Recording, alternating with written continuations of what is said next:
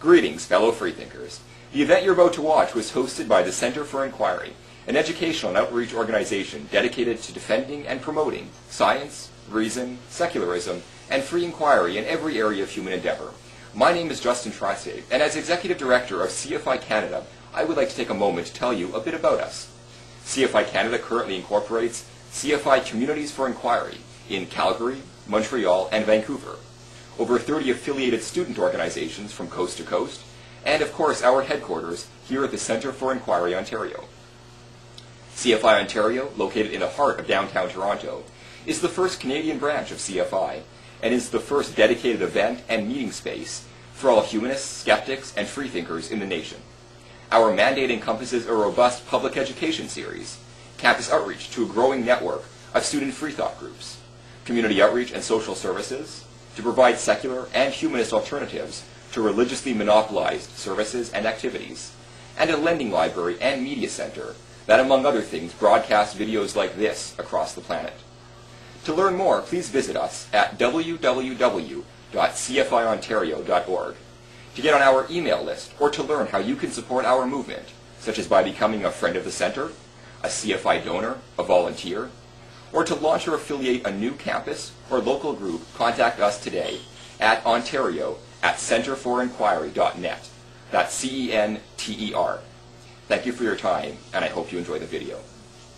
Just before we begin, I'm just going to say a couple welcome words and a couple things about CFI, which is where you are. My name is Katie. I'm the Assistant Director here. Usually Justin does this spiel, but Justin's in Ottawa at the new community that's opened up there. So if you don't know about CFI, we're a nonprofit organization dedicated to science education and interested in inquiry of paranormal, religion, and somewhat, as I like to call, sketchy claims. We just investigate those and look into them and try to find some truth behind them. We recently launched the Campaign for Free Expression, which the next big event will be the popular atheist and science blogger P.Z. Myers. If you're interested in seeing that, we have tickets available. That's on October 31st. You can talk to either myself or Shadi or John, who's behind the camera. One of us will give you any information you need to know, or you can go to cfiontario.org. You can buy the tickets online. We've also been expanding, as I said. Justin's in Ottawa. We just did the inaugural in Calgary. We have a new community that opened in Vancouver, so we're spreading across Canada, which is great to see. But that's enough rambling about CFI. You're all here to see the extremely mental James Biss. He has done, the show you're going to see is snippets of his show Mind Blowing, which he has done all over the world. So tonight he's going to present selections from that. And I saw it, and it seriously messes with your head, and it's entertaining. So first he's going to take us into the deceptive world of mentalism and kind of show us different things and confuse you, and then after a short break he is going to break it apart a little and not give away everything that you would wish you would give away, but he'll give away a little bit to keep you curious, and he'll expand, and he'll go into the psychology and the methodology and everything behind kind of what he's doing. And he's also traveling to London soon to promote and launch his new book, which is called Mind Blowing? Yes, Mind Blowing. All right, so without further ramblings from me, here is the extremely mental James Biss. Thank you, Kate. Ladies and gentlemen, good evening and welcome. I have to share with you that last night I was at York University, and it was very unsettling. Just before I started performing, I went into the men's room, and over the urinal, I'm not making this up, over the urinal was this picture. And I have to share with you, it's very unsettling to look up at yourself and see your head upside down standing in the men's room. It's very, very odd. I want to share that little moment with you because it was, there you are. And it was just kind of a weird thing for me. So, welcome and good evening. And I'm going to project, because I'm used to projecting, if you don't mind, because I got to move around and there wasn't a wireless lab available.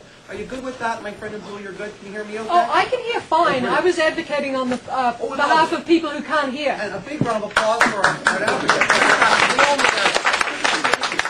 I'm going to project, though, because I'm used to doing that, and I'm a pretty good projector, not like in a film sense, but a projector sense. And so, if at any point I lose you or whatever, just wave your hands or whatever.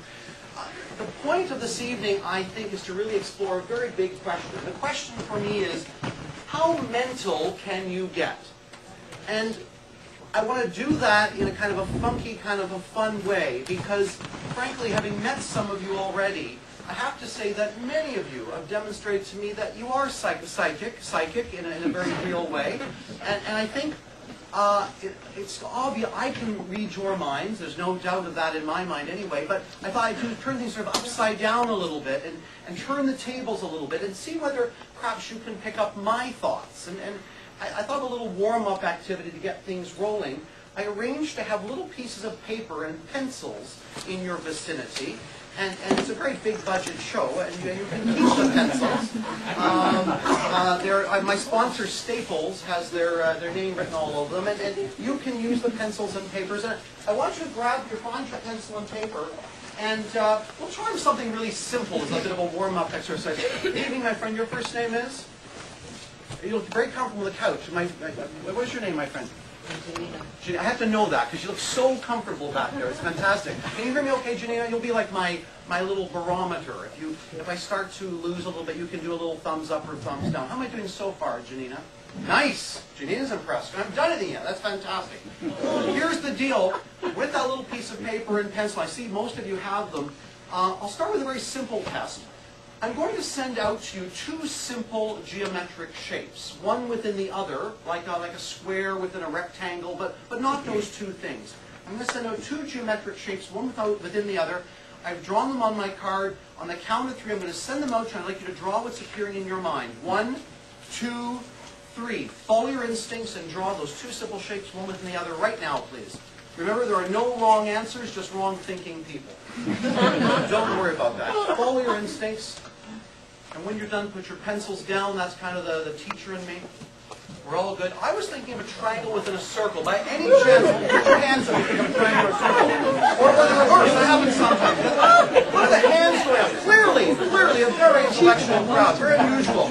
Now, some of you got it backwards, which is kind of a right brain, left brain thing, whatever that means. But you know, we'll come back to that. I wasn't going to do this, but clearly this is an unusually gifted group. And I mean that like in a special, like extra special people, you know, like not special like you come in a small bus. It's like special that you maybe have some sort of interesting ability. So let me just try, you know what, I'm going to send out two simple pictures. Two simple, don't draw anything yet. I haven't sent it yet. Something like he's trying to do predictions on it. Slater, this is telepathy. Work with me. Here's the deal. I'm going to send out two simple pictures, one beside the other. Like a smiley stick man or a little sailboat or something, but not those two things. I'm going to draw two simple pictures. Let me finish first so there's no, you know, didgeridoo going on. All right, I've drawn my two simple pictures. On the count of three, I want you to follow your instincts and draw those two simple pictures, one beside the other. 1, 2, 3, go. Santa's here this evening. That's fantastic. Here we go. Draw those two simple pictures, one beside the other. And when you're done, again, put your pencils down. We all done? He's drawing like the Mona Lisa or something. Charming. Here we go. I drew a house and a tree. By any chance, did anybody pick up a house or a tree? Put your hands up. Look at the hands going up. Look at the hands going up. This is very unusual. This is very unusual. No, it isn't. I'm used to performing. I'm used to performing for, you know, like, you know, drums and stuff. I don't think so. Do you know these people? I don't know these folks. He's saying, are they all relatives? This drum is wearing a hearing aid, which psychics use all the time for secret information. You don't know there's nothing in my ears, my friend, except maybe some potatoes or something. No. He's wearing the hearing aid, and he's accusing me of having some, you know, people in the audience helping me out. No, I don't. Does anyone know? Actually, some of you do know me, but you guys are you're here to, you know, have fun. But Sarah, this is a very unusual experiment. My friend, your first name is? Ed. That is correct. Here's the thing. Ed is a bit skeptical. But, you know, it is this kind of place. I mean, I'm standing in front of pictures of Bertrand Russell and George Carlin and my hero Carl Sagan, and it's a skeptical crowd. So I would expect you to be a little bit anxious. My last name is Skeptic. Nice. Thanks for sharing that. Okay. All right, so what I'd like to try and do, just to sort of ease his anxiety, is try a little experiment under sort of test conditions, because I don't believe that I'm any more psychic than you are. In fact, honestly, I think you're as psychic as I am. So I'm thinking that